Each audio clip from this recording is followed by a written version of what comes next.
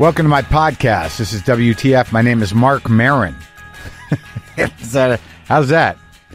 How are you? Welcome to the show. My name's Marc. The show is called WTF with Marc Maron. Many of you saw that I reposted the Gilbert Gottfried episode from 2012. And I'll tell you, man, it's a rare thing in any field. It's a rare thing in people that you really meet somebody who is one of a kind. Like truly one of a kind. Like there's nobody like that guy. I mean, people are unique, yeah, and some people have personalities, right. Maybe I'm talking just in my field. I don't know. I don't think so. But the thing you got to appreciate about Gilbert, whether you liked it or not, or whether you thought it was a gimmick or not, or whether it wasn't for you, is that there was nobody like Gilbert Gottfried. True original, one of a kind, and I would say New Yorker. I would put that on him. He came out of that cauldron, and you know who he is, and you knew who he was, but there was no one like him. True original comedic talent. He'll be missed. He was a good guy. That said, I'm out here in the world plying my comedy wares. I'm in Tarrytown, New York at the Tarrytown Music Hall. Tomorrow I'll be in Providence. That's Friday. Providence, Rhode Island, the Columbus Theater. This Saturday I'll be in Boston at the Wilbur for 2 shows. And then I'll end up in Portland, Maine at the State Theater on Sunday, April 17th. And then the next weekend I'm at the Moon Tower Comedy Festival in Austin, Texas, Friday, April 22nd. And I've got upcoming shows in Madison, Milwaukee, Chicago, Minneapolis, Washington, D.C., and a lot more. And I'll be adding some as well. So you can go to WTFpod.com/tour for ticket links and other info. And look, a couple of things I need to remind people of because of, I'm not going to blame anybody for anything, but the first one, because of parasocial relationships or people thinking they know me or I have a connection to me that makes them vulnerable to catfishing, I guess it's called. If you follow me on Instagram or on Twitter, there is only one handle. There is only one account on each of those.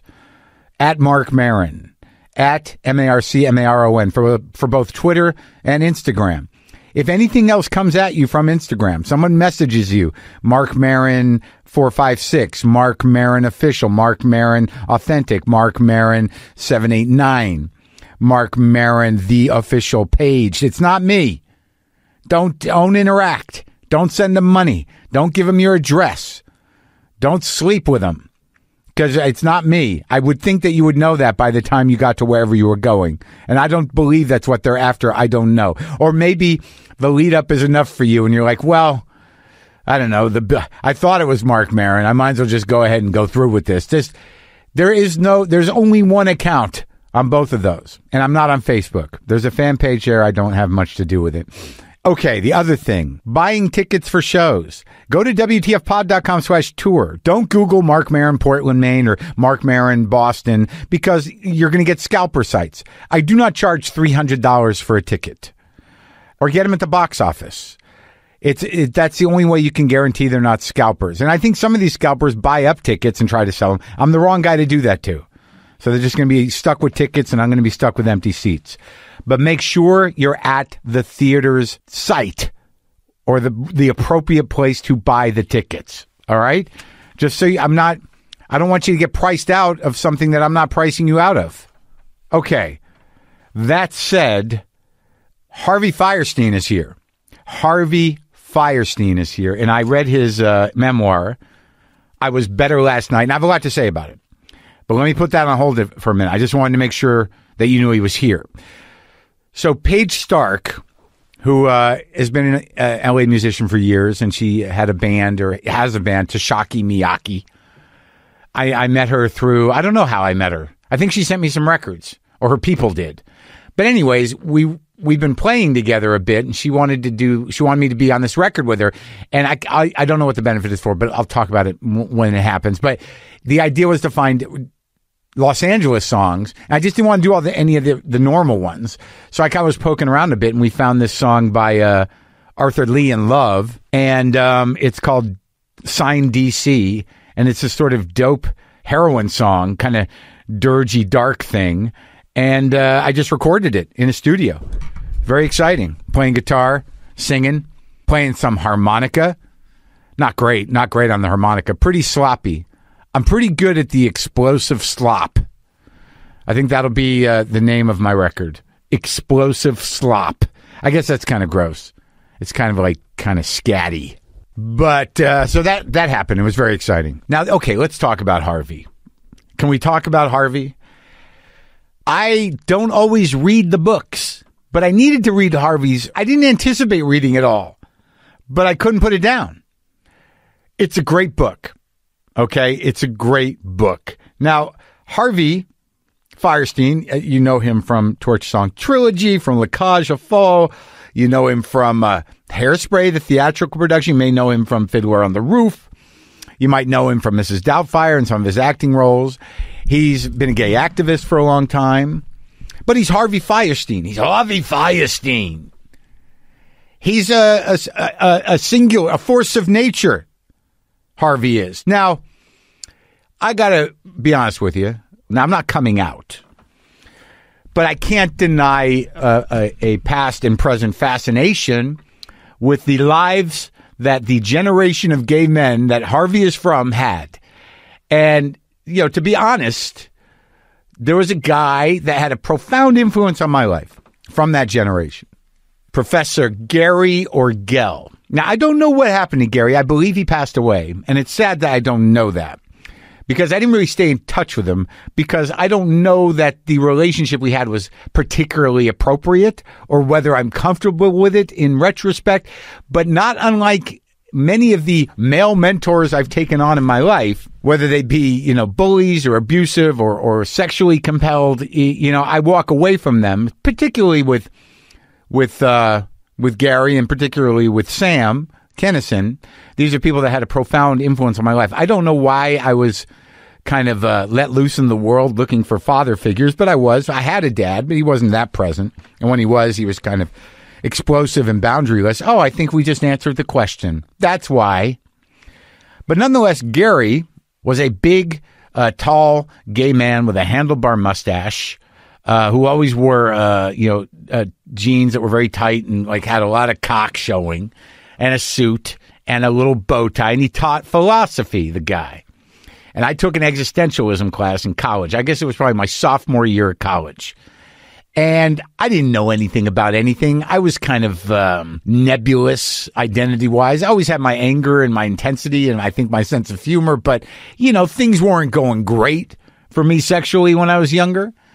But I guess I had some juice. I had that young dude juice. But I wasn't, I didn't have much game, we should say. So Gary, he was this big dude who had a big presence. He used to be a lawyer, a Wall Street lawyer. He come from a family of New York real estate, a bit of New York real estate and a hardware store. But nonetheless, all I remember is that his mother's family once owned the building that Carnegie Deli was in. But he was a very charismatic guy, charismatic teacher. I didn't know anything about existentialism. I'm not sure I do now. I don't think the papers I wrote made any sense. I don't think I really wrapped my brain around it. But I was taken with Professor Orgel because I want to be like that guy, to have that kind of intelligence and that kind of wit and that kind of presence. You know, I was aspirational. So I guess I showed up at class kind of eager, and I don't know if it was misread. I'm not sure I knew what I was putting out necessarily, but, you know, we went out to lunch and we sort of became friends. In retrospect, and I think even at the time, I think he had a pretty big crush on me.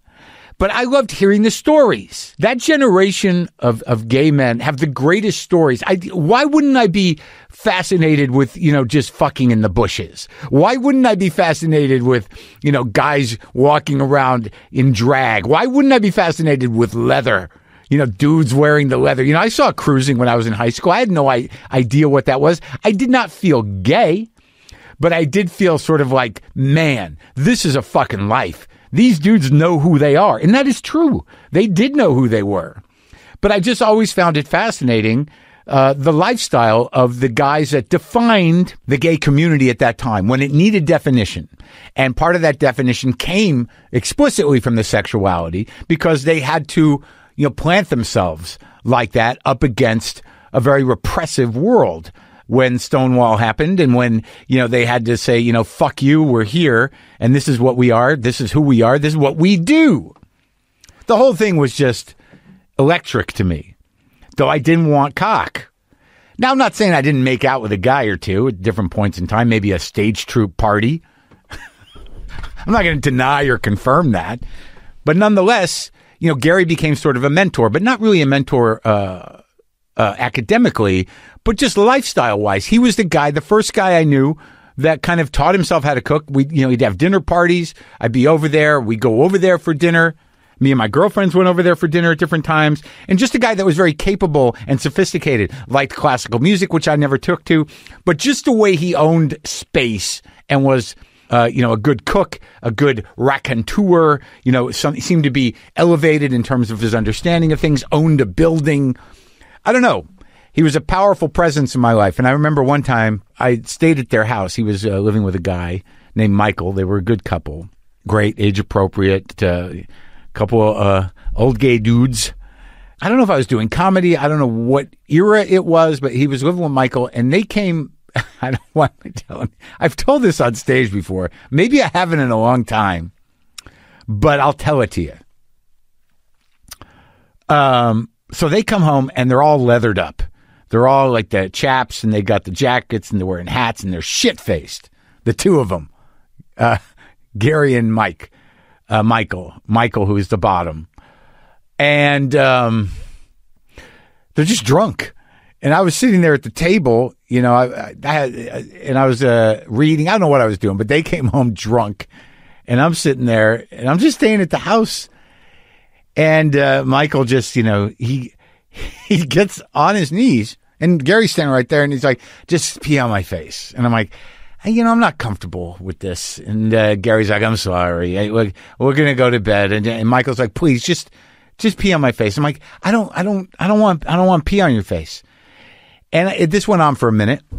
And but there was a moment there where and this is a self-judgment, and also, it might be a little bit homophobic. But if this is homophobic, what I'm telling you right now, I'll own it. Because there was a moment there, it's like, why don't you just pee on his face? I mean, it wouldn't make you gay, peeing on a guy's face. You're just peeing on a guy's face. I mean, you could have that experience. I did think that, but I chose not to. But then he asked me, he's like, why don't you just pee in a cup and leave it for me? I'm like, that doesn't sound fun. I'm not doing that. And eventually they went to bed, but good stories, exciting life. And Harvey's book, goes all the way back, to obviously he was to the 50s, but, he was there through all of it, through the Warhol stuff, through the experimental gay theater, through the drag, through Stonewall and on and beyond. And he started in a very kind of crazy late 60s, early 70s gay theater scene, experimental theater scene. I knew none of this. I knew him as a mainstream guy. I knew him as the guy that kind of mainstream drag for mass consumption. I knew him as a character. But his story is great and entertaining, and he's of this generation of gay men that they're not that many around anymore. These stories are rarely told shamelessly in the circles I run in, which are small. But it was great. It was a great book, and it's a great story. And I love an old shameless gay man who will tell those dirty stories. That said, Harvey showed up, and I sat him down, and we had this conversation. His new book, which I highly recommend because I enjoyed it, is I Was Better Last Night, a memoir. So this is me talking to Harvey Fierstein. If you don't know Harvey, you're going to know him pretty quick.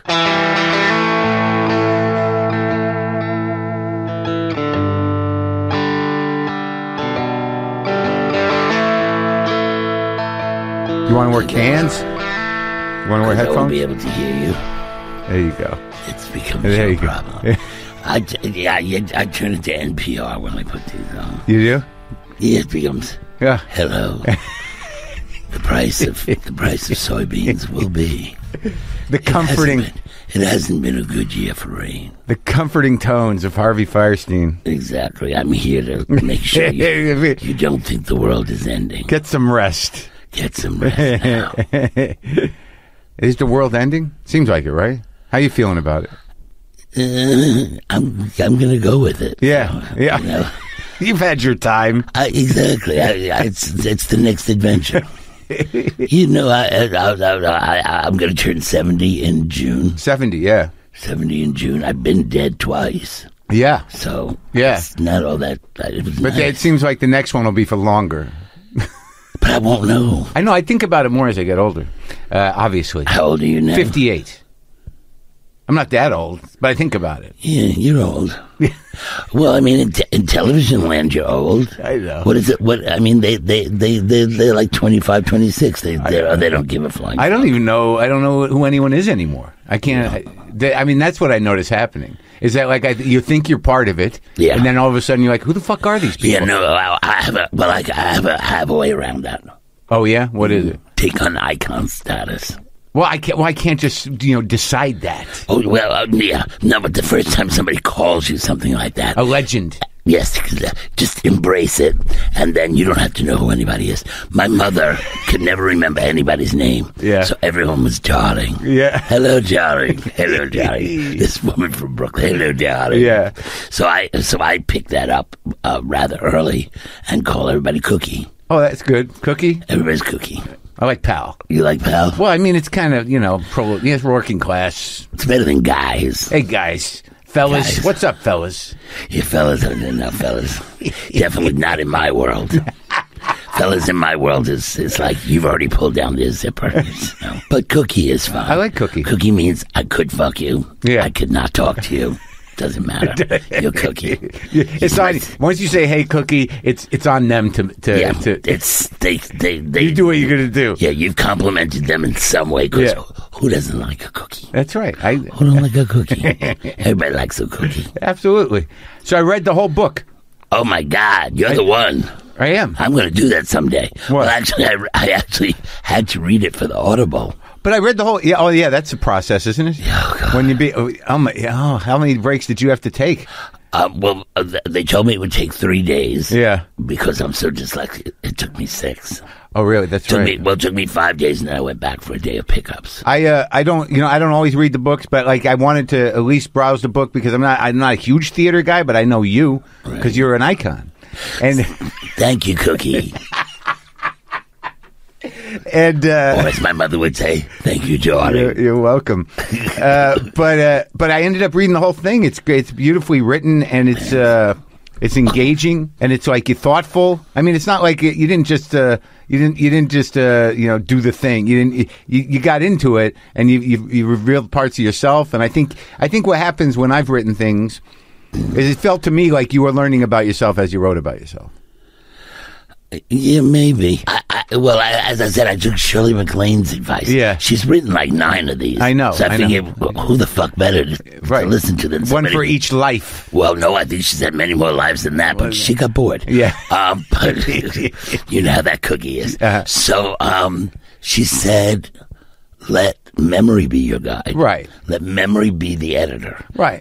There may be other books down the line. Yeah. But follow the line of your memory. Yeah. As it takes you through this. And I said, I worry less about myself because I'm the one who decided to do this. Yeah. So it's okay to tell any story I want to tell about myself. Yeah. But how do I handle telling stories about other people? Sure. Especially the dead ones. Yeah. Especially the ones who died in their 20s and their teens who will never get to tell their story. Yeah. And I have this responsibility of telling their story.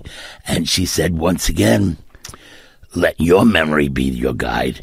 When you're writing a book like this, you're never really writing about anybody else. You're always writing about yourself. Yeah. And how they affected you. Right. So it's really the opposite of what I actually do for a living. Because when you write a play or a movie or whatever, it's bad writing if the audience can figure out which one is you. Right. Right. You need to be writing your characters. You need Sure. to be true to your characters. Yeah. And, then there are a lot of bad writers. We're in Hollywood now. It's not really a secret here. There's a lot of really famous writers who are absolutely awful. Sure. Who only write one character and everybody else just gives them lines. Right. Just feeds them lines so they can be the hero. That used to be called television. It is still called television. I can still name the name. And they're still the most successful people. Yeah, well, but that's not good writing. Yeah. And so this was the opposite. Right. This all of a sudden was, I don't want to hear anybody's voice but yours. And when you're doing that, you have to have a certain amount of, fuck it, I'm just going to tell the truth. Yeah, I mean, my experience with it in writing about my father, once he read it in the book, it wasn't good. It was not. No, it wasn't healing. It was healing for me, maybe, but like he took it personally, and then I had to question myself, my intentions. Did I do this out of spite? I mean, it is the truth, but is it necessary? I had a couple of people like that in the book. Yeah. One was Arthur Lawrence. He's dead, but Arthur was the kind of person. That's my pants ring. Oh, it's you? Okay. So as long as it's me, I keep trying to turn everything off. And I should have. Do you have a censor? Is it a medical condition with your pants ring now? It says the cookies are done. Look at this picture of it's Charlie Chaplin, but it's me. It looks like me. It does kind of look like you. That's Monsieur Verdoux. Is that what it was called? Yeah, it's that French. Yeah. Okay, so I'm going to put it on airplane mode. Okay, good. That turns everything off. That should do it. God damn it. Yeah, now we're flying. So, where was we? Oh, yeah. So when I was writing about Arthur Lawrence, who's a mean son of a bitch, I also knew that Arthur had a real understanding of the truth. Yeah. And I knew that he, in the long run, wouldn't mind if I told terrible stories about him, because he knew they were true. Right. And he was the kind of person that in legend, because they have copied him in legend, in his living room, he had a drum table with a tablecloth on it and a lovely lamp, and surrounding the lovely lamp were beautiful little frames, each one very different, and each one had a photograph of a friend of his. And when he was mad at you, he turned the picture around. So you'd go in, and whoever's picture was not showing your way, he was pissed at. That's the kind of gent he was. So I didn't feel bad about writing bad stuff about him. What was his job? Was he a producer? He wrote West Side Story. Oh, that guy. Yeah. He wrote Gypsy. Oh, yeah. He wrote Turning Point. See, isn't that amazing that you had this experience with all these guys? I mean, that you worked with them? Are you kidding? Oh, I have had one of the greatest lives ever. That's why do you think I wrote a book? I mean, it comes through in the book. Let me ask you something. Who decided to put the coming out story at the end? Well, thank you for ruining that for people about to read the book. But, is that a spoiler? I'm not going to tell the story. No, you're not going to tell the story. I had a fight with the interviewer who kept trying to tell. I said, could you please not tell the story? Oh, no, but I really love this. Could you please not tell the story? I want them to get... Oh, but I get it. No, you don't. Anyway. Yeah. Cookie. Yeah. As I was writing the book, it came to me that that's where it belonged because of the reaction to seeing Torch Song again 40 years later. And your brother. And my brother. And so almost the only note my editor ever gave me, he never rewrote sentences. He never asked for this. He asked a couple of times, fill this in a little bit more.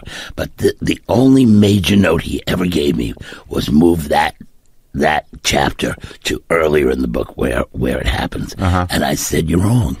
I said, I know this is theatrically the right place to put it, and I'm a theater writer, right? So that's where it stays, and I think it really hits people where it is. Well, yeah, I think so, because it's not by virtue of your denial or anything, but it's just unspoken throughout the entire thing. Exactly. Because you have this great relationship with your mother. Right. But this is what's at the core of I think a lot of people's experience. Exactly, and that's just it. In my mind, so many people admired my mother. Yeah. She went out, as I say, for 30 years, she and her friends delivered Meals on Wheels to people with AIDS. I mean, she was in her 80s delivering Meals on Wheels. It's a woman who did unbelievable work in the world. And everyone thought, because I wrote Torch Song and all that, that we had the greatest relationship in the world. And that it always was a great relationship. Yeah. And so they would be jealous of that. And I would never tell the story, really, And then the time came to actually tell the story. But my favorite story about my mother and being gay is still when she took my grandmother to see me in Tort Song. Can I tell that little story? Yeah, of course. So this is the first run. Yes, the original Broadway, the original Broadway run. I mean, we'd have done it off Broadway and all that, but we're on Broadway now. Right. And my grandmother's in a home because she was a little violent. She used to try and beat my mother up with a cane. Yeah. But it was not. She didn't call her darling. Yeah. I called her Granny Goose. Yeah. So anyway, my grandmother's in this home, and my mother visited her almost every day, and she said, "Jackie, what's going on here? All the nurses keep asking for who the hell is Harvey? They keep asking for his autograph. Why would I get Harvey's autograph? Why do they keep asking for Harvey's autograph? Yeah. They seen him on TV. They read about him in the paper. Who the hell did Harvey become? Yeah. So she said, I need to take Grandma. Who the hell did Harvey become? Well, I mean, because I was Harvey. Yeah. I was the weird kid at home that nobody ever thought would be able to make a living. Yeah. He was autistic. Right. Autistic was the polite word for gay back in the 50s. Yeah. In the 40s, I think he's gentlemanly. Yeah. Yeah, right. We always had nice words. Well, it's weird. I guess the Jews had nice words. The Catholics immediately drove them into the priesthood. Yeah, exactly. Well, and I certainly slept with enough of them. But somebody said on New York television, said, my favorite chapter was it was on like one of those early morning of this TV book? shows of this book, reviewing the books. Yeah. And my favorite chapter starts out by Harvey saying, I certainly slept with my share of priests, but I've yet to bed a rabbi. Yeah. And you hear the host of the show still off camera going, oh my. Before he cuts back to her. It's my favorite part. Oh my. So anyway, so my mother decides she's not going to take it to see the first act, because in the first act of Tort Song, I'm in drag. Right. And I get fucked up the ass for about 10 minutes. Standing center stage. She figures, maybe too much for Granny Goose. So she times it out to get her there for Act 2. Right. Which all takes place in a giant bed. And then Act 3 has the mother and all that. She thought that'll be fine. So she gets her there for Act 2. It's with Estelle? When Estelle was there. Yeah. But Act 2, she's not in. It's just the giant bed with the two couples, a gay couple and a straight couple. And so they're sitting there in the audience, and she's watching the show, and she's hard of hearing. Yeah. And in the loudest voice that has ever been projected in a Broadway theater, she says, "So Harvey's a homosexual?"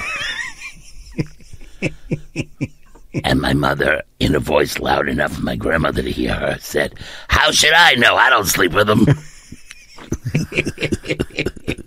Did that get applause? Well, I just fell over. Yeah. I was like talking on stage, and I just went boom in laughter. You did?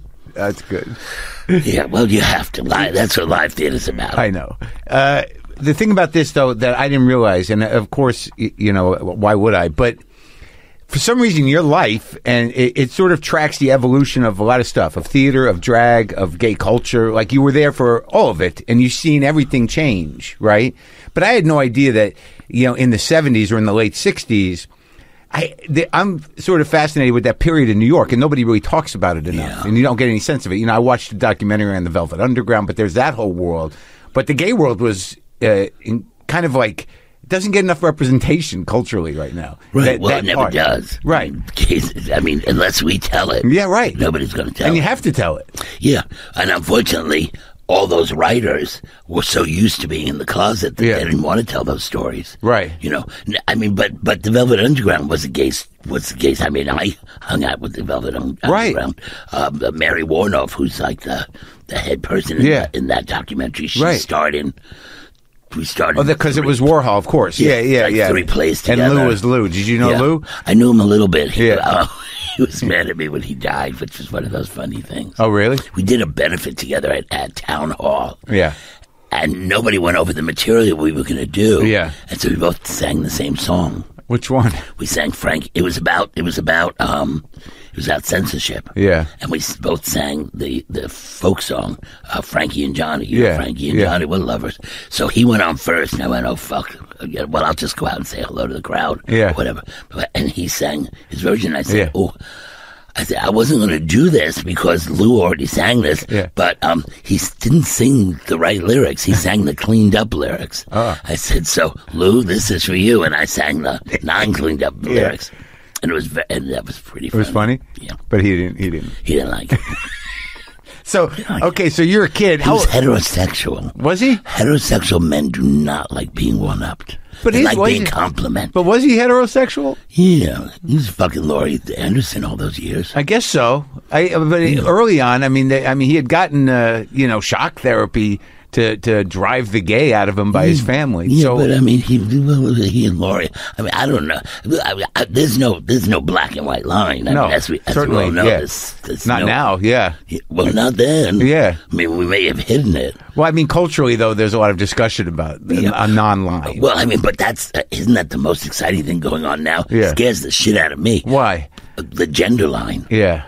The whole idea that we may, at this point in our lives, be redefining what is a man and what is a woman, and it's very exciting. Yeah. Not very, like I said, for a 70-year-old person, it's a little annoying.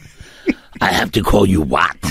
You're right. You want to be called they? Yeah. Why the fuck do you want to be called they? Yeah. And yet, it's kind of exciting. Yeah. I don't necessarily want to see Broadway shows renamed, like Golden Them. Yeah. Or My Fair They. Yeah.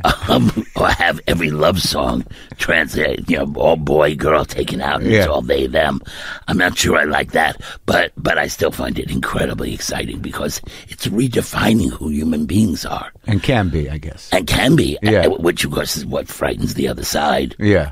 I want to go back. Right. Give me America great again. Right. America great again. I don't want to change. I want to go back. Give me my scrapbook. But there is no back, really. That's the weird. There is no back. There's always a mythological place. There is no back. Death is back. Yeah, that's all that's there. But in terms of that conversation, you lived your life. You are who you are. Yes. Changing a pronoun is not going to change your experience. Yeah, but it does change how I relate to other people. Because as soon as you have to call somebody they or them, you do have to think about that. I'll tell you a quick story. I know somebody who has two gay men. Yeah. They have a son. Yeah. Who's 10 years old. At home, their son is him. Yeah. No problem at all. Right.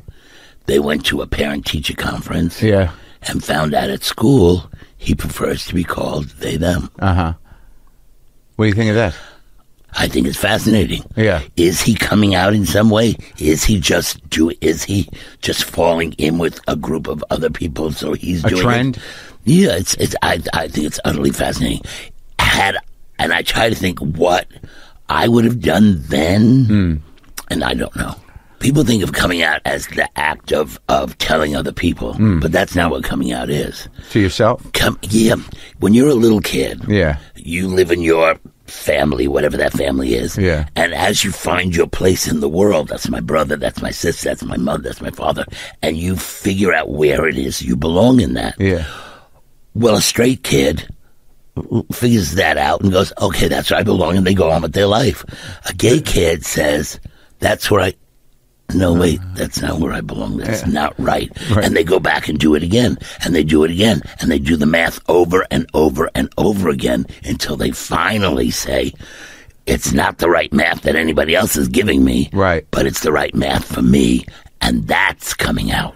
Right. It has nothing to do with telling other people. Right. It has nothing to do with even self-acceptance. It's figuring it out in your own head. I don't fit into this. I don't fit into that, which is why I find the whole gender thing so interesting. It's interesting, because there's a way to integrate. Is there? I don't know. That's what I'm saying. Isn't that fabulous? The language of it. There may not be a way to integrate. We may be. I used to talk to Gloria Steinem about this all the time. She's a great love of the Native American idea of two-spirit, of male and female being existing in the same body.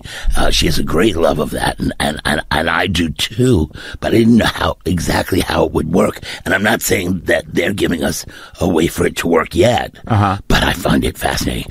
The reason I even started up in this thinking, as you know, because you read the book, I wrote a play called Casa Valentina. That sounded very interesting to me. Right, so Bob Balaban and a couple of others come to me with all these photographs of men in the 1950s up in a little Kochelain, a place with a bungalow colony, up in the Catskills. In the Catskills, where these heterosexual married men go up on weekends and dress in women's clothing. Right. They believed they were heterosexual men that had a woman living inside them.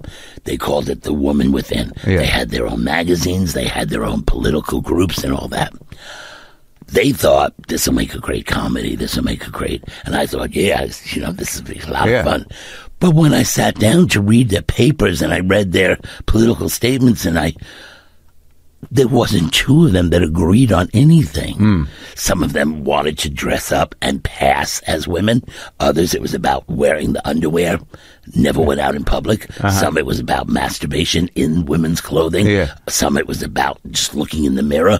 Others, there was the photographs. Some, swearing they were heterosexual, would have sex with heterosexual men. Because I am a heterosexual woman, so I would, of course, have sex with heterosexual men. Yeah. So in this little group that you would think would be totally homogenous, no one was alike. And I thought, is it a lie, and I've come to believe it is, that we teach children brotherhood? That we teach this idea that we're all the same. Right. And we should accept each other all for being the same. Yeah. That we're really all just human beings and it's just fine. Yeah.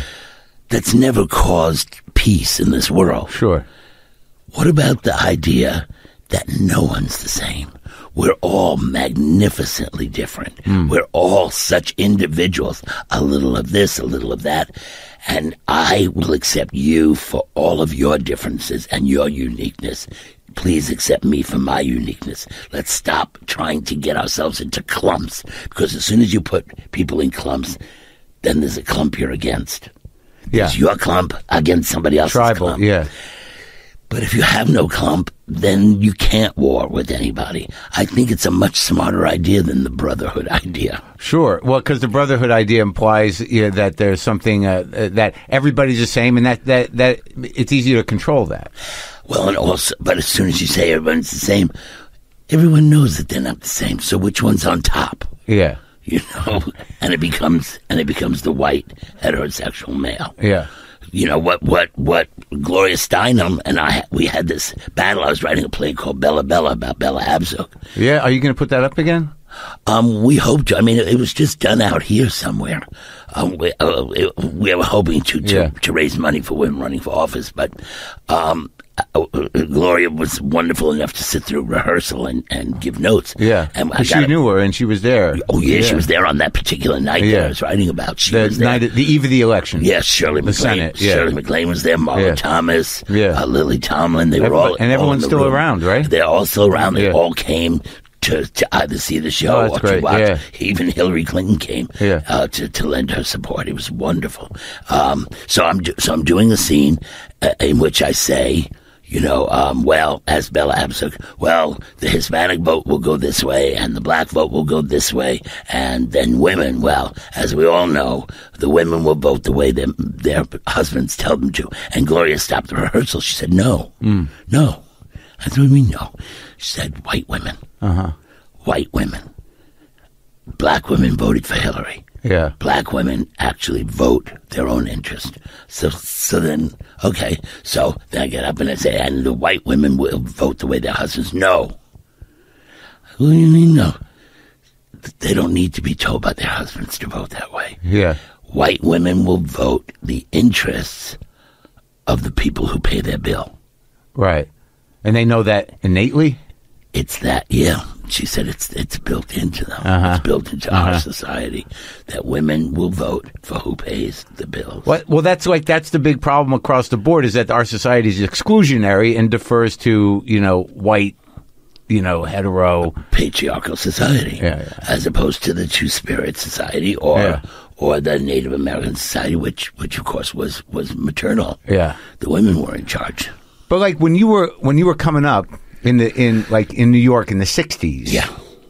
I mean, there wasn't really a discussion about any of this stuff. It was just all pretty wild, and there was a freedom that was afforded to people from just the tone of the culture at that time. I mean, how crazy was it on the Lower East Side? Well, because I went to art school, because I went as soon as I was done with junior high. Yeah. I grew up in the land of the honeymooners, Welcome Back, Kotter. Sure. And you're out on the island. Where are you? Brooklyn? Bensonhurst, Brooklyn. Yeah. So and then I got out of there, and all of a sudden I was on 57th Street and 2nd Avenue with the Boodles. Yeah. And the women in fur coats. Yeah. And this art community. I was living a three-part life. During the day or in the morning, I was this nice Jewish boy living at home. Then during the day, I was going to school full-time because I went through college. Yeah. And then at night, I was in the counterculture. So, we would have, I tell the story all the time, because it's one of those stories. I'm in history of art class, and the history of art teacher is lecturing us about an artist named Ray Johnson, who's now creating this movement called mail art. Yeah. And he takes a letter or a postcard, and he draws on it, mails it to another artist, they add to it, they mail it to somebody else, and eventually it comes back to him, and that's the finished piece of artwork. And he gets this whole lecture. That night I'm laying in bed and I said, "Oh, you know what, Ray? They gave a lecture about you today." So that was the life I was living. Yeah. They were talking How about... old were you? 15, 16. So they were talking about that life, and I was living that life. Whether I was working with the Warhol people or just hanging out on the street or with the creators of the ridiculous theatrical movement. But this was not like this. What year are we talking? 60s? 70s. 70s. So this wasn't this is post hippie. This isn't peace and love. This is like a kind of a aggressive avant garde, pushing the envelope stuff. Yes. And the age difference at that time in that world, it didn't seem to make much difference, huh? Well, it did, because I couldn't go into the bars. But what about the men? I mean, some of these guys were old guys, and you guys were young guys. Yeah, but that was what was amazing. Yeah. Was, other than a few pederasts that I really loved. Yeah. What are you going to do? You got to learn somewhere, right? Exactly. Yeah. But when I'd go to a GAA meeting, the Gay Activists Alliance, they were not picking up us young boys. Yeah. They were teaching us. Yeah. They would take us to the Pink Teacup, which was I remember that place. It was for breakfast, right? Yeah, breakfast, lunch. Yeah, it was a coffee shop. Where was that, in the Village? Bleecker Street. It was painted pink. Yeah, nice on Bleecker off off Christopher Street. Right. So they would take us to the Pink Teacup, but they wouldn't try and take us to a bar. Right. And they wouldn't try and have sex with us. Right. They were our parents. Like mentoring. They were, exactly. Yeah. They were mentoring us, and then you get older, you do that for the next generation. Well, that's why my book is dedicated to the radical fairies who flew before me. Yeah, and it's a history book in a lot of ways. But I guess my question is, the art scene and what became the activism scene, kind of, it seemed a little different at first, but then it kind of came together. I mean, I think you were part of that, right? Yeah, but it was, nothing has such a clean, lovely line. You had the Stonewall Bar, right? Yeah. This bar that drag queens hung out in and hustlers and all that. And the building right next to it, the windows, if you're looking at the bar, the windows upstairs to the left were the Mattachine Society. The Mattachine Society was a gay society that had been around since the 50s that believed if we wore black suits with white shirts and little skinny black ties, that heterosexuals would accept us. So when Stonewall broke out, you had them screaming, "Shut up, listen to the cops, get back in the bar," and all that. And drag queens saying, "Fuck you, Judy Garland died today, and we're gonna kick your fucking asses for bothering us." Yeah. And and out they came in a kick line. Yeah. It was not gay activists Right. that believed in something and had ideals and all that. That's not how revolutions happen. Right. That's how they develop afterwards. After the anger builds up. Exactly. Yeah. So that movement started in the 60s. Yeah.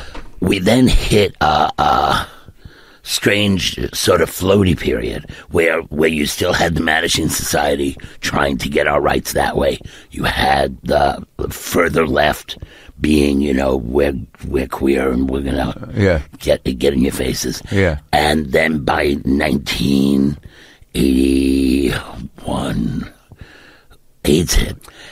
AIDS decimated our community, of course, but did some very important things, which I'd rather it didn't do, but it did. I'd rather it didn't have to happen from something like AIDS, but it did. It's just the way that history works. Right. Sometimes the negative gives you positive. Yeah. Whenever you'd go to a gay meeting, like at the firehouse or whatever, the first half hour was lesbians and gays fighting over who was going to speak first. Yeah. Was going to be a guy or a woman speaking first. And you'd waste a half fucking hour of this meeting just them fighting. Could not get along on anything. Men couldn't go into women's bars. Women couldn't go into men's bars. We just did not like each other. But you were stuck together. We didn't know that. AIDS came along. We could no longer give blood. We're dying in hospitals. We need blood. Heterosexuals will not give us blood. Yeah. Lesbians stepped in. They created something called Blood Sisters.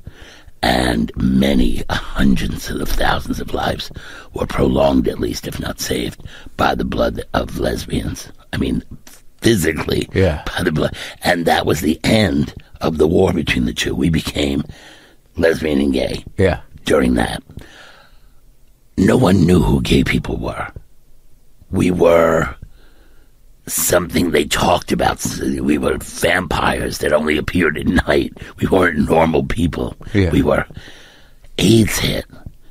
And there's a line in Safe Sex which says, and suddenly we were everywhere. We're doctors and teachers and lawyers and priests and mothers and babies. Now they see us everywhere. Yeah. Hospitals, classrooms, obituaries. We were gay. And now we're human. That was a huge change. All of a sudden, we existed. Now, did they run away from us? Did they turn their back on us? Did they wish we did all die? Maybe. But we were no longer deniable. We existed. Yeah. And that changed everything. Back in the wars, we've now got this war. We're fighting for our lives because of AIDS. And out come these young people screaming for marriage equality. Yeah. And I'm thinking, what the fuck is wrong with you people? We have so much other work to do. We've got all this crap going on to take care of. And you won't care about a fucking wedding cake? Where are your values? Then I stopped myself and I said, these are younger people than you. And don't they have the right to define what the revolution should be? And so I shut my mouth and I went to work for them. And they turned out to be right. These heterosexuals that thought we were out there to fuck their children or steal their husbands, all of a sudden went, oh, they want insurance. Oh, they want to get a mortgage. I understand that. Oh, when their husband leaves them, they want to get alimony. I get that. Right. And all of a sudden, we won rights that we never would have won, fought on any other battlefield. Interesting. And now this generation, coming back to where we started this whole conversation, has brought up gender. Said, we're now going to show you about gender, or at least question all of the roles of gender. Once again, I don't understand it, but I have lived enough history now to know, follow the young people. It's their world. It's not our world. We should shut the fuck up. The role of an elder is not to tell you what to do. But even though people think that's what an elder is supposed to do, the role of an elder is to facilitate what young people want to do. That's the best thing we can do. So if I write my book, it's not to say go live the life of Harvey. It's like, this is how I got there. Now take it the next steps. And do you see, I understand what you're saying socially and culturally, and there's definitely a fight. It seems like right now we're in a more defined fight against what could become fascism than we ever have been. Right. But in terms of theater being vital and being important to this, to the cultural evolution and language, it seems like back in the 70s, before drag was accepted, and you were, doing experimental stuff or being in a Warhol movie, but, drag was part of that world, but it was a freak show to everybody else. Right, and now it's not. But that was because of you. I know, but look at RuPaul. No, I know, but look at RuPaul's Drag Race. I have a friend. Because of not me, but the whole bunch of my generation. Torch Song, but then Edna. I mean, Turnblad. That made it fun for the entire world. Exactly. Right? Yeah, but so did Charles Nelson Riley. Though he would but never. He wasn't defied. No, he wasn't. Listen, when I told my mother I had a date with Rock Hudson, I thought she'd die. Did you? Yeah, but that's a whole other story. But the point is, yes, the point is that you look at RuPaul's Drag Race now. Those are not the same kind of drag queens we were.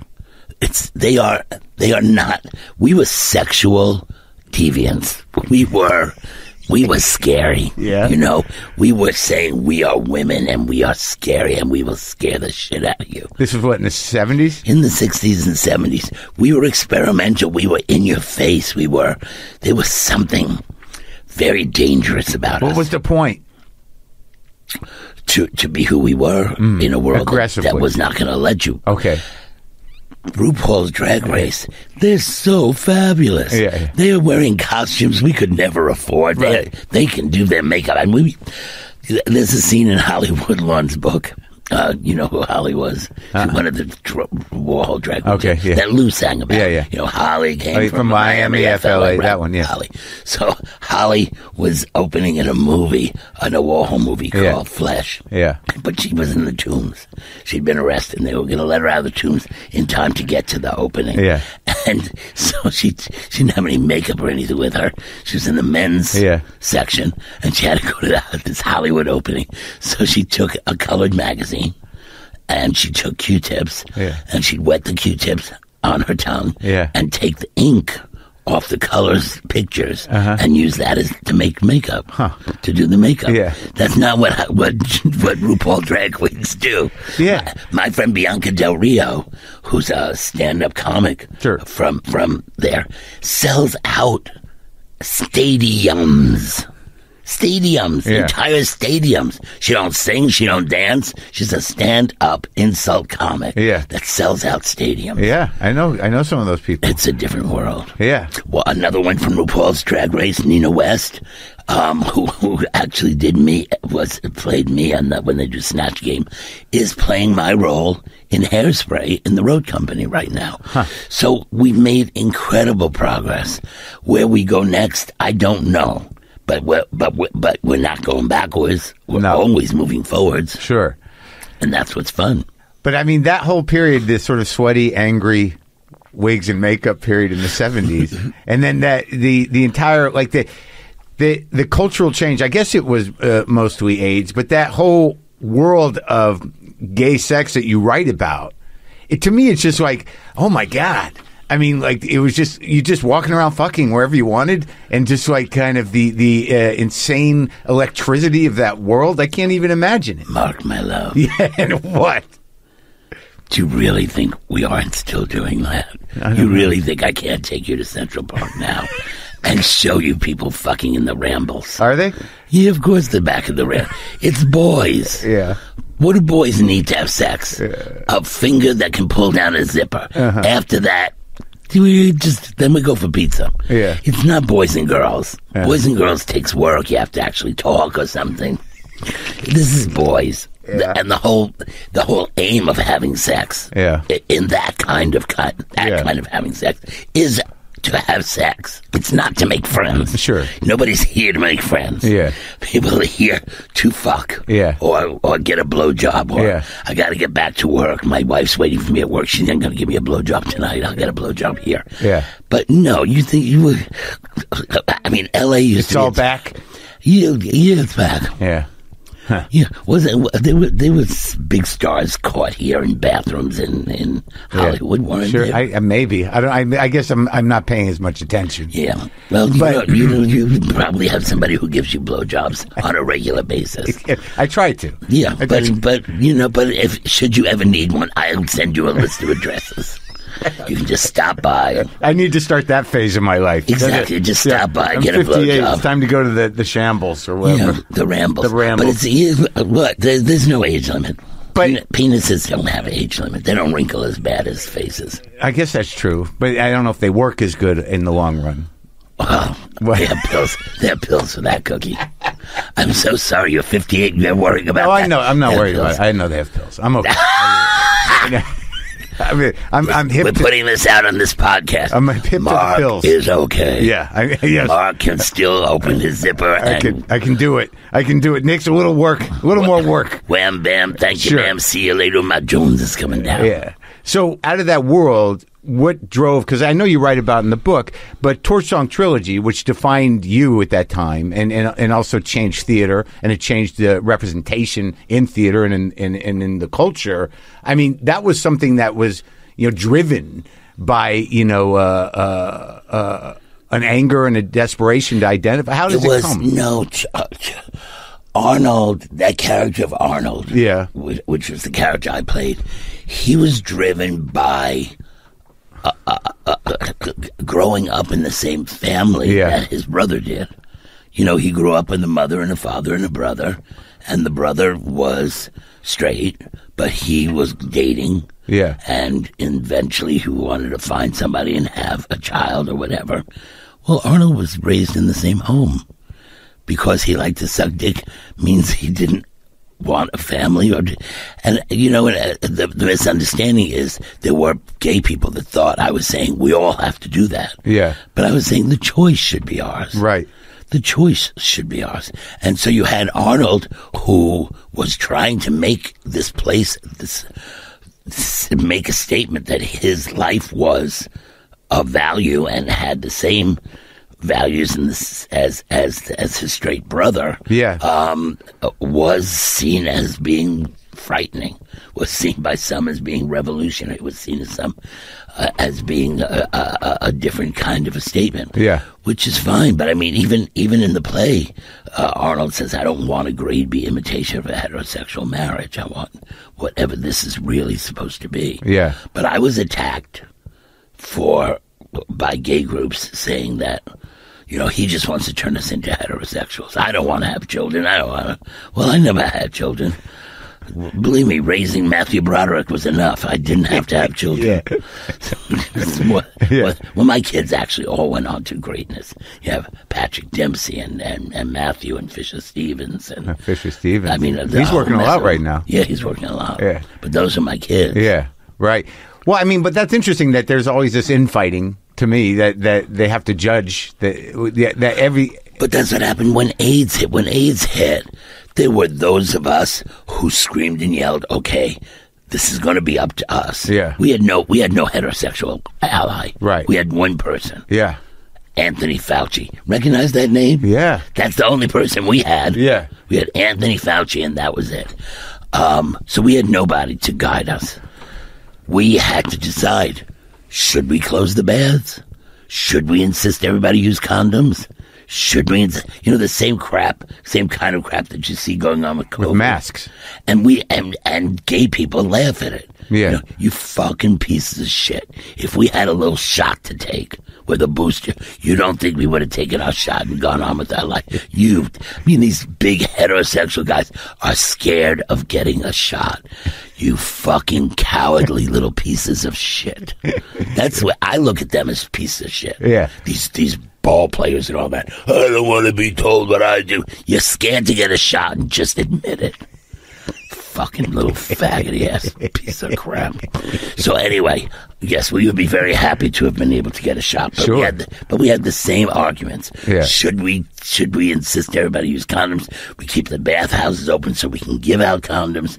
We taught. These were community meetings? Community meetings, and we had. Because this is a New York thing. I mean, the kind of the New York, San Francisco, right. L.A. It was spreading all across the country. But like those gay centers where the bath culture existed, and that culture was like known, and like people traveled there to do that. Someone had to create sort of a government in a way, right? Which of course you can't, because there's no way, to. First of all, who's going to be a lesbian or a gay man? Yeah, told you we're busy having that fight. Yeah. We didn't have enough stuff to fight over. So you did, but ultimately the decision was to get people to wear condoms. Yeah, but many people didn't, and they died. Yeah. And now there's no cure for AIDS, and we've turned our community into a community of drug addicts. Yeah. I mean, I'm very glad people are taking PrEP, and I'm very glad people have a drug to take so they don't seroconvert, and that even if they have HIV in their blood, they take a drug that keeps them from passing it on. I'm happy about that, but I'm not happy that they have to take a drug, and I don't understand why we still haven't found a cure for AIDS. I still believe, in my own naive way, I still believe the drug companies like it that way. They make more money. Of course they make no money in a cure. There's no money in a cure. But you really believe that there's not people working on it? I know there's people working on it. Whether they found something or not is something different. I don't have anybody to ask. Sure. Do you ever have survivor's guilt? Of course. Yeah. I got 3 dead people in my backyard. Yeah. You think I don't have survivor's guilt? Yeah. Of course I do, and I write about it in the book. Yeah. I'll tell you, when I was recording the book, it wasn't when I was writing it. Writing it was fine. You know, you're in that head and you're just telling the truth and you're just going down your road. Yeah. But when I had to read it back is when it started hitting me. When I hit that sentence that I sort of just described, that said, and our heterosexual friends put their arms around us, gave us a hug, said, "We hope you do okay," and they walked away very glad it didn't affect them, and left us to die. And when I read that sentence, "left us to die," I actually stood up from the microphone and left the building for an hour, because that was a very hard truth to finally tell. And because of that time, people their families had turned on them. So, I mean, Well, it was everybody, but I mean... Why do you have people in your backyard? I mean, how did that unfold? They wanted to be there with me. Okay. But they just wanted to be there with me. But Ari Melber had me on his show to advertise Bella Bella. But he has 2 guests on. And they didn't tell me who the other person was. And I walk into the room, and it's Peggy Noonan. Yeah. And I just looked at Harry, who I didn't know at the time. Yeah. I know him now. Yeah. I know him now well enough to call him Cookie. Yeah. And I sort of looked at him, and he didn't understand. And because of the shape of the show, we only had a couple of minutes and blah, blah, blah. Yeah. It wasn't a discussion show. I had to be polite and be nice. All I wanted to do was slap that bitch. She wrote the speeches for Reagan where he never mentioned AIDS. Yeah. She was part of that decision to have the President of the United States not even mention the word AIDS, because they knew there was no cure. They knew there was no quick answer. They knew it was a losing political battle. Sure. So fuck the people dying. Yeah. Fuck Americans being sick. We're not even going to talk about it. They can die on their own. And she was complicit. She was the speechwriter. You didn't say nothing to her? I just felt I couldn't. So a couple of weeks ago, Ari asked me to be on his show again. I just did it the other day. Yeah. And and I said, if you stick me with somebody like Peggy Noonan, this time I'm not keeping quiet. Yeah. And he laughed. He said, "No, it'll be you alone." I said, "Yeah, you got to be careful about who you put me with." Yeah. Because the days of my being quiet, I'm quiet when I have to sell something. I was selling it. And I was I was also telling Bella Abzug's story. Though the truth is, Bella would have shot her mouth off. Bella wouldn't have sat there quiet. Right, that's for sure. She would, she has 2 lesbian daughters. She would have sat there quiet. Yeah. So, it seems when I read the book that the way you learned how to create and I mean, you work hard. I mean, I don't understand how these books work, but half of this book is about you being confronted with material and making decisions on how that material should be staged and how the characters should act and how the play should come together. And that's something you learned instinctively from just working, because I don't understand how creating a book really works. I think I talked to Lin-Manuel Miranda about it. But when you did even when you did La Cage, or when you did any of these shows that that needed to be retooled, is it just a sense of doing theater for a long time, or no? There is an art to it, but it's a craft. It's a craft. It's definitely a craft. Yeah. And I learned. I mean, I had written a bunch of musicals first.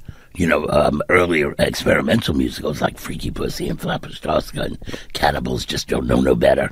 Is Freaky Pussy going to come back anytime soon? I don't think so. But that was a work of real political. That was a political statement, because heterosexuals were at that time gentrifying everything. Yeah, they were closing down little gay clubs and turning them into nice restaurants and all that. So this was my statement. I took a subway bathroom that a bunch of transvestite prostitutes were plying their trade out of during the winter. It's cold out on the street. Sure. So they're working in a subway bathroom, and a couple comes along and turns it into a restaurant.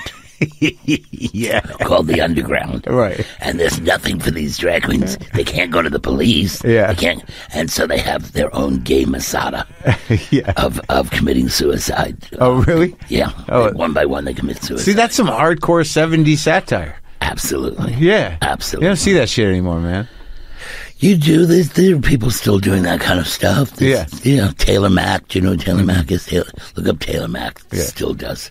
So you did musicals early on, but then you learned the craft. The craft for something different. Arthur Lawrence, who had written Gypsy and West Side Story, as I said, when he came on to direct La Cage, you couldn't help but learn. Sure. You got one of the true masters in front of you. And you were given that job? Mean and horrible. Well, I had the job before him. Okay, So I'd been hired before him. So was it I was put in a room. I'm not even 30, and I put in a room with Arthur Lawrence, who's written all this stuff, and Jerry Herman, who wrote Mame and Hello Dolly. So that's it. I mean, and it's me sitting there. If you fucking didn't think I soaked everything I could out of those two. It's crazy opportunities. Of course, it's crazy. And life gives you those opportunities. That's my whole philosophy. My whole philosophy is say yes if you can. Say yes. You don't know. If somebody says to you, let's go have coffee, and you're reading a book, you say, nah, I'm going to finish my book. Well, you can finish your book. Life is not going to get any better or change. But if you get your ass up and go have coffee, maybe nothing will happen there either. Or you might meet the love of your life, or you might run into somebody else who says, let's go do something else. But your life only gets better the times you say yes. Yeah. If you say no, what are you going to do? Nothing changes. Nothing changes. And so when I was young, I said yes. And La Mama was so, like, at that place, I always walked by it. I never understood completely the history of it until I read your book about La Mama. Right. Like, and that woman, she took you under her wing and let you do a lot of stuff. Right. And she only did it because she loved Paul Foster, who was a gay playwright, and Billy Hoffman. There were a bunch of gay playwrights. She was a designer for what's her name? Ellen Stewart. Yeah. She was a designer for Macy's or Gimbels or something. Yeah. She brought the moo-moo in from Hawaii. Remember the moo-moo? Yeah, that was her movement. She made her money off the moo-moo. She went downtown, rented a space. She had a push cart. It was there forever. It's still there. It's crazy. It's still there. I just made a video for their 60-something anniversary, and I said, oh, fucking, I was there 52 of those years. Yeah. So La Cage was another, like, sort of defining play for everybody, right? Absolutely. And then, what was your biggest success in your mind? You don't know. No, I couldn't care less. Well, yeah, I said to Robin Williams once, I said, I've done all this political work. I've written all this stuff. I've done all this crap. And when I die, people are going to say, oh, he's the who played Robin Williams' brother in Mrs. Doubtfire. That's not true. It is true. And it's if you don't think, how many of these things you think I do to sell a book? You know how many, you're out on the book trail. I'm going to sell some books. Exactly. I like the book. And when you're selling books, there's not a single person who doesn't ask about Doubtfire. Really? Yeah. They all ask about Robin. They all ask about Doubtfire. I barely remember that. I know you live in the garage. Yeah, I know. I live in a garage, but I was more fascinated with the idea. I've always been fascinated with the idea of that the unity of the gay community and what come out of it to maintain their community. That sexuality and identification was the means by which they were able to survive. Was always fascinating to me. Right, and then 1 year I was on world tour doing my one-man show on world tour. And I think I say this in the book. It was called "This Is Not Going to Be Pretty." Yeah, and we're in Dublin, and we had the night off. And they said, what do you want to do? Like, we arrived in Dublin. We didn't work that first night. Yeah. And I said, well, let's go into town and go to a gay bar. Yeah. And they looked at me and said, we don't have any gay bars. What do you mean you don't have any gay bars? We got rid of anti-gay laws years ago. So gay people go to straight bars. I mean, we're all mixed in together. And I thought, where's my community? What do you mean? I need my people. That generation's gone, though, right? But you need that generation as well, because when it comes to us being, when we come under attack, there are 300 anti-gay laws now coming down through the courts. 300. There are only 50 states. Since an average of 6 anti-gay laws per state. It's insanity. And the DeSantis, I don't know. He can't even go to Florida anymore. I know, but he's running for president on anti-gay. Yeah, he found one that works. Look, I'm terrified. Yeah, I'm not even gay, and I'm a Jew, but I'm terrified of fascism. Yeah, it seems real to me right now. Yeah, it is. And who's it coming from? Old white men. So we need the old. Somebody said, I think it was John Oliver. He showed a picture of Putin. Yeah, and just looked at it and said, if he was just 4 inches taller. He's funny. Well, but it's true. Kind of is, yeah. He's an old guy wanting to be important again. And if he could just make the Soviet Union again, then he'll be remembered. Stop it. You've got hundreds of billions of dollars in gold in the basement. I don't know what the fuck. You've got these 2 lovely daughters. Go. Yeah. Take the rest of your life off. Why do they keep working? Why do you have to murder? You have to murder thousands of innocent people to prove that your dick still works. Yeah. Go fuck thousands of people instead. Yeah. I don't understand it on any level why people continue working. Oh, why can't they? If they've made it, come relax. I laugh when I watch some people on that have been on the news show for like 40 years, and I think you haven't made enough yet. Yeah, I know. What are you still doing? Right. Go home. Right. Go. And they say, oh, thank God it's Friday. Yeah. It could be Friday every day for you. Yeah. You're not that good at this. Yeah. I don't know. I guess people don't know what the hell to do with themselves. But that's what I mean about young people. Yeah. We don't make the room for young people to take over, and we really should. I agree. Let's talk about Tevye. Do we have to go, though, soon? No. Okay, because I've got people waiting for me. Where? Me and Billy Eichner. Oh, okay. That'll be fun. We'll have fun. That'll be fun. He's funny. Yeah, I just did a cameo in his movie. Oh, yeah? I don't do movies. No more? I hate movies.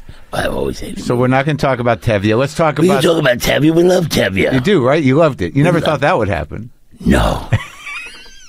No, I love that part of the story. Well, no.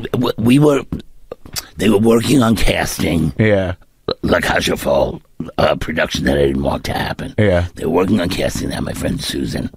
And she said, I got to leave because we're also casting Fiddler on the Roof.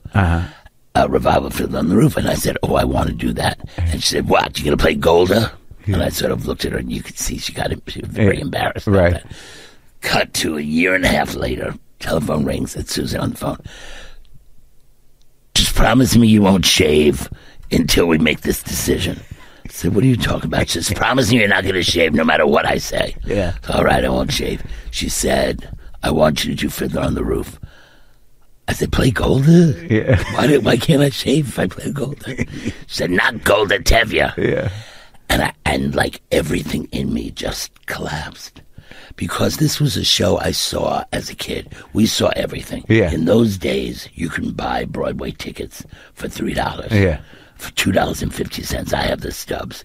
My mother would buy every single show. My brother, my father, she and I would go. We'd sit the first row of the balcony. $10 for the family of 4, and we saw everything. Yeah. So I saw a bunch of nuns singing, "The hills are alive," and I saw a bunch of orphan boys go, "Give me more." Yeah. You know, I saw it all. Yeah. And then one day, a bunch of Jews. They were Jews. They had tzitzis, and they had kippahs on their head. And I went, "This fucking Jews." Because the Jews I knew, Right. Danny Kaye, Right. they all changed their name to be in show business. Yeah. Everybody talked about Barbara Streisand. They said, oh, she'll never be a star. Not with that nose. Right. She'll have to get a nose job, and they're going to have to change that name. So instead of changing the last name, she dropped the A out of the first name and said, fuck you. Yeah. Anyway, so it meant a real lot to me. Yeah. To see Fiddler on the Roof. And here I was being offered Fiddler on the Roof. And I said, so I called Jack O'Brien, who directed Hairspray. Yeah. And I said, Jack, what do I do? He's a very smart man. So he said, it's a very simple question. He said, you either do it or spend the rest of your life saying, you know, they asked me to do it, with people looking the other way like, yeah, right. Yeah. You're right. So then I went to I'm the last person to play Tevye with all three writers still alive. Right. The book writer, the composer, and the lyricist. I insisted that the three of them sit in a room and hear me sing the entire score. Just for confidence, to make sure you could... Just because I didn't want them turning around saying, if I knew that's what he was going to sound like, Oh, right. I never would have allowed it. Yeah. And the three of them were always gorgeous to me. Yeah. And they approved my doing the show, and I did it for, well, over a year on Broadway. I couldn't stay longer because I was booked to go to Las Vegas to do Hairspray again. Yeah. But then Topol, who did the movie, Sure. was doing it on tour, and Yeah. he got tired of doing it. And they called me and said, you want to do the American tour? And I said, yeah, sure, why not? And I did it for another year on tour. Did it make you, like, you know, given the other roles you've played in your life, did it change you? So, the Minskoff Theater, where Lion King is now, is where we played. And you come out of that theater, and there's a alley that's like an underpass, and that stage door, and that's where the audience waits for autographs. And on Wednesday matinees, for whatever reason, that's when the Hasidic Jews come. Uh-huh. So you come out, and there's like a team of people waiting to get autographs. Yeah. And there's a bunch of Hasidic Jews there, and I look down, I'm signing autographs, and there's a little boy with the payas wrapped around his ears and just staring up at me with these saucer-like eyes. And I just said, Cookie, are you okay? And he looked at me and said, are you really Jewish? And I just, of course, I burst out crying, and I said, yeah, I'm Jewish. Yeah. I'm really Jewish. And I signed his playbill, and I thought, so there's a life I changed there. It's going to be the same as my seeing Jews on stage. Right. Now he's going to see Jews on stage. That's something. And he's going to believe there's a place in the world. Yeah. You know, whereas my greatest fear, I think, was that somebody was going to say, you know, why could an openly gay man like you play Tevye? Which would be a ridiculous question anyway. What else would a man in those days do? Yeah. Right. They were going to announce, you know what? I can't feed the cows, and I can't do, so I'm going to put on a drag show in town. It's not the way it worked. Yeah. You know, Yeah. you were going to get married and have children no matter what. Right. So it's just not the way it worked. Right. So, because when Rosie O'Donnell came in to play my wife for a while, I thought, now this is the perfect couple. Yeah. This is the absolute perfect Hasidic couple. That's beautiful. A gay man and a gay woman having 5 daughters. It's great. This is, And sobriety's good? Yes, well, sobriety is rebirth. And it's been, how long you been? 26. I'm 20, going to be 23. Yeah. Wow. Almost the same time. I did it. I got sober in New York. Yeah. Yeah. I went to the places. I did my time at Perry Street. You did? Yeah. Yeah, I got sober in a small fictional town in Connecticut. Yeah. But I had already had 5 years of Al-Anon. Oh, yeah. So I knew what I was going to get into. But it really was a rebirth for me. And every day since has been this new life. It's kind of a myth. You still go to the things? There's a beginners meeting that I still go to. Yeah. I'm trying to find, I underlined 2 things in the book. I I found the book to be, inspirational and entertaining and touching. I loved it, man. Oh, thanks. Well, most showbiz books, I don't like to think of it as showbiz book, but they start out with I went to the theater and I saw a guy on the stage and I said, that's going to be me. But as you know, that was never going to be me. I never wanted to be an actor. I never wanted to be a writer. This is what life does if you say yes. This is it. My personality is simply too addictive. I don't love, I obsess. I don't share, I possess. I don't partner, I control. What more proof do you need than my confession to mourning the loss of Sam for 10 years? I wonder if I have the capacity to heal. It's heavy, man. Like, you know yourself. I mean, this is the thing about sobriety. That's what you're going to, the 5 years to get your mind back, all that. But eventually, you can't hide from yourself anymore. No. And this is hard stuff. Right. But that's why it makes it easier to write. Yeah. Because you've been there. You've had to do that to get sober. Yeah. But like those kind of, I guess I'm up against that now in my own life about, what do I want for the future and what, Well, we all, that's the great part is if you're clean and you're sober, you can actually ask that question. Yeah. And you might be able to come up with an all-new answer that never was before.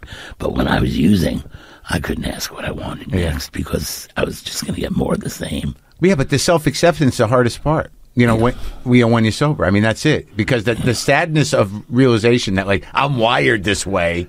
Right. And anything that I'm going to do to be happy is going to be against this wiring. Oh, I mean, the painters that I know that, and other artists, some writers that just felt they couldn't create unless they were drunk. Well, that's crazy. Yeah, the nice part for me was I couldn't create anything if I was drunk. Whatever I typed out when I was drunk, I looked at the next day and went, don't bother. You're wasting your time. You got more honest, right? Sober. Yeah. But I knew where I was. Yeah. I mean, I knew I was dying. Right. I mean, I was dying. I was physically dying. Yeah. I drove into a fucking garage and ran the car. I was dying. Yeah, you tried to off myself. Earnestly tried to do it. You were ready. Oh yeah, I was done. Yeah. I was done. As I say to people who really are done, they don't write notes. Yeah, they don't write notes because whatever you write in a note, people are going to go, "That's wrong. It's not true." Right. So why bother arguing? But it didn't work. No, because I'm too stupid. I didn't. I mean, I literally did it wrong, or I wouldn't be here. I did it wrong. Instead, I almost killed a dog. Instead of killing myself, I almost killed a dog. Well, I'm happy. I'm happy you didn't kill yourself. I'm glad. Well, I've had a lovely time out here in Glen Ross. Oh, come on. It was nice. It's lovely. It's California. Yeah. Can I go? Did I pay my dues yet? Yeah, you're done. You're done. Can I go back home to You can go back to Connecticut and sit. To my small fictional town in Connecticut. Say hi to Billy for me. Oh, well, he's here in L.A. Yeah, I know. Are you going to see him now, right? Yeah. Nice talking to you, Going Harvey. to church. Nice talking to you.